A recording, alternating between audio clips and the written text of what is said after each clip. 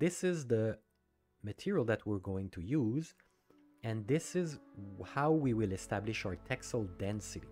So what is the Texel density?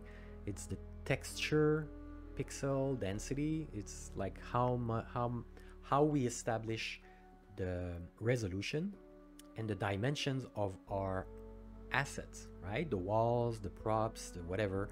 Like how do we decide that they're 10 centimeter, 1 meter, whatever, so on and so on. How do we scale the texture on it so that it keeps its true value, right? So we have this value here.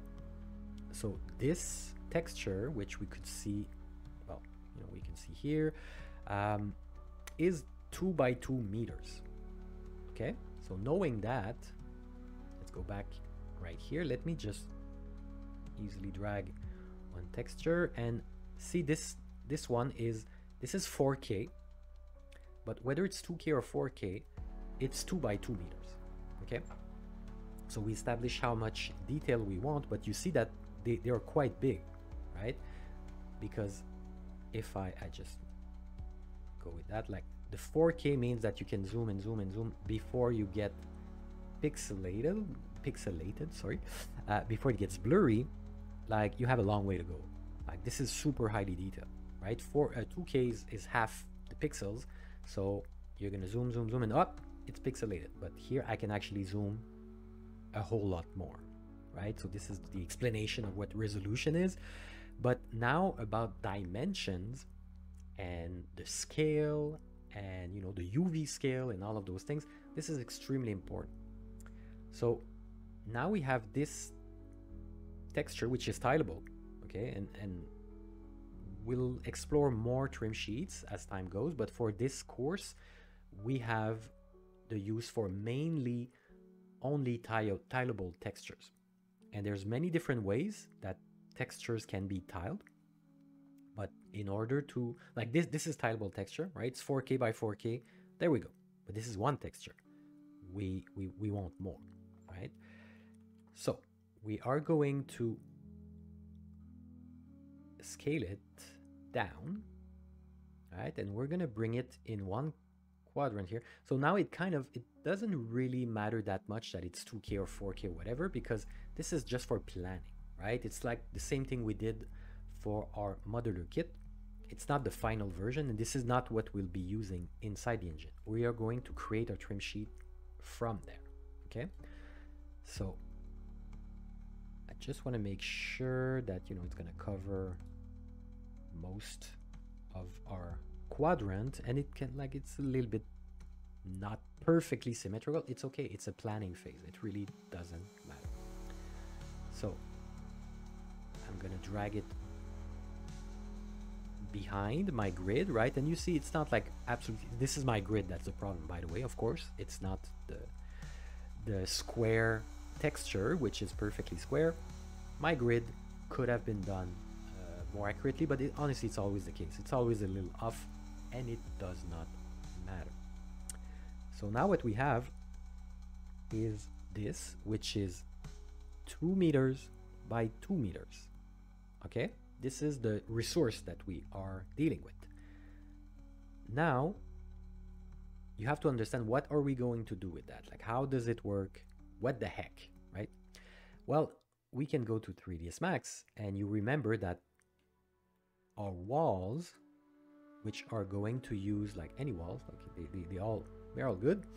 The door, the one with window, the one with nothing, they will have a 1 meter high by 3 meter long section on which I need to use the stone wall material. Okay, so that is the information. That's the most important information. We have decided to use 1 by 3 of those assets, and this is going to be the material we need. So if I leave it there, and we have established our trim sheet will be 4 by 4, okay, that's the maximum we will be going. So 1 by 3 fits in the 4 by 4, right? So far so good. You guys follow me? Awesome. But now we have one quadrant. It's not enough. because this is 2 by 2. Okay, it's not because it's 2K or 4K or 8K, it's 2 by 2, it's half. I cut in half, actually in 4 total, right? But I cut the length in half, so 1 quadrant is going to be 2K by 2K now. My trim sheet is showing here 2K by 2K, and that won't be enough. So I will actually use 2 quadrant, and for a quick little trick in Photoshop, you hold Control Alt, you select your layer, and you just move it, right? So now I'm trying to, and you see it's trying to, it's doing a good job. It aligned it perfectly. So now you see this is tileable, right? Because it's going to repeat the pattern, and it's going to be used. I will be able to use it and, you know, do all my assets, and it's going to repeat. Eventually we will be able to tell that, this is repeated. This is the nature of tileable textures. There are techniques to break that, don't worry, but we need it to be tileable. Okay, so let me just show you what's happening when I use Control Alt and left click and I drag. It creates a new layer. So what I want to do is select both, and I think I can do Control E to merge. So now we have one. Okay, all good. So you remember in in Unreal Engine, we have this information 2 by 2, 2 meters by 2 meters.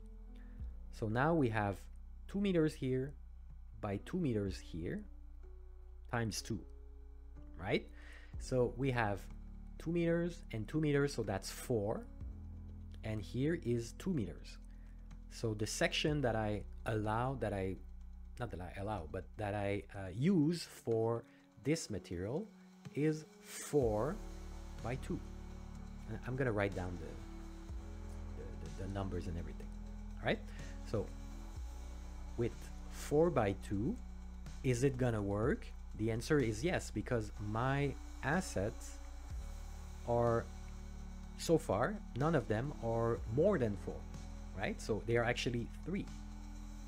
Okay, so we could even have gone with 4, but this was not working with our guidelines, which were from our references. But in some cases, the walls will be 4 by 3. Usually the height is 3, unless noted otherwise, but especially for a small house, 3 meters is more than enough. And then the length is really up to us. We could have gone with 4, and like, to be completely honest, it would have been easier, because on the horizontal we would just have, like, we would have had a much easier time doing the unwraps. You'll see we'll have to do some kind of calculation and some kind of a bit more work when we will be working the unwraps, but it's not going to be hard. Okay, so 4 by 2 is going to work. And therefore, having established those, the assets, the texture, and our trim sheet, we can establish, and we kind of get our answer of what is the texel density. It is 1 meter. Let me actually write it down on a layer right here. I'm gonna draw, and I draw horribly with the mouse. It's very difficult. So let me just put here 4K. I have a tablet, a graphic tablet, which I really like to use, but now it's not connected, so bear with me. So this is 4K, and here is 2K. Of course, here is 2K. I'd rather write down the obvious stuff so that it's absolutely clear. And of course, here is the same, right? 2K and 2K. All right. So now that we have done all of that calculation, our texel density, it's going to be difficult to write words, I'm sorry about it, but you know, hopefully you can read. So texel density, for short, it's TD. Okay, so eventually I'm going to write just TD, and it's going to be much easier. I'm doing my best, but I really have no talent to write with mouse, but this is really ridiculous. I'm really sorry about that, but the goal is just for you to understand. So The texel density is 1 meter equals 1024 or 1K, right? Because you understand that 2K is 2048 and 4K is 4096, right? This is the exact number, but for short, we call it 1K, 2K, 4K. That's just to make sure everybody's on board. So this is our texel density. And you should have heard about it. I'll be frank, in school, a lot of graduate, a lot of artists, some very talented and they know what they're doing, but texel density is like, yeah, I kind of heard about it, and it is the most important thing. Because whatever we do as video game artists, it's extremely technical and it has to follow extremely strict guidelines. So it's not just about talent and like a good sense for artistic combination, and like talent is good, but it's frankly 1% of the job. Like talent will help, right? You might have like an amazing portfolio. Your personal projects might be really, really cool to look at, but you might also never get a job. I'm sorry, I've seen it. I'm not gonna name anyone, but that's the tragic reality. A video game artist is someone who has a very strong technical understanding and grasp of what's going on in the engine and with what you're doing, right? With what's going on with the textures, with the streaming, with all of those things, the shaders. And I'm not saying this to scare you away. I hope it actually does the opposite, that it gets you more interested, because, you know, essentially this is accessible for anyone. Like if you are curious and you do the reading, you do your homeworks and you dig, you will get that understanding.